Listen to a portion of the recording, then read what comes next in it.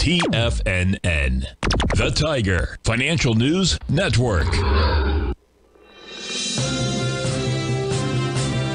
TFNN, headline news update. Greetings, this is Jacob Shoup for the 10 a.m. stock market update. Replay up next for Basil Chapman. He did his show at 8 p.m. Eastern time today. Still recommend checking it out because he always has good input. Let's take a look. We have the ES futures up about 1.15. We have the Russell futures up about 1.72%. NQ up about 1.25. The Dow lagging a little bit behind. Dow futures at least at 0.79%. Gold contract a little bit down at 1991.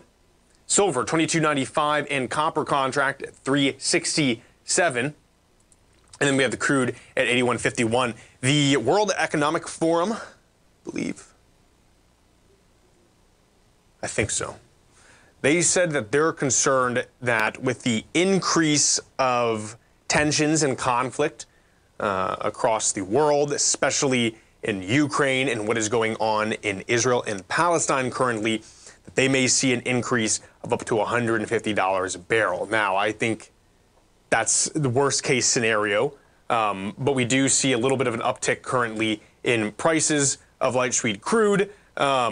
Obviously, we're getting into the winter months in a lot of places, so we might have a run-up with that as well. Taking a look here at Tesla trading up nearly 5% today. Still Dynamics trading up 1%, and we're at that 110 level.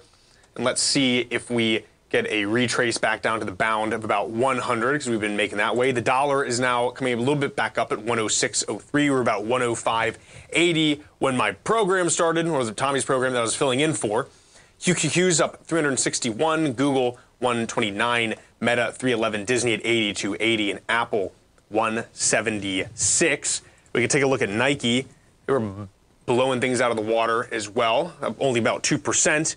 But they held in pretty tight on their quarterly earnings. We take a look at Crocs, and we can look at this a little bit from a fundamental perspective as well.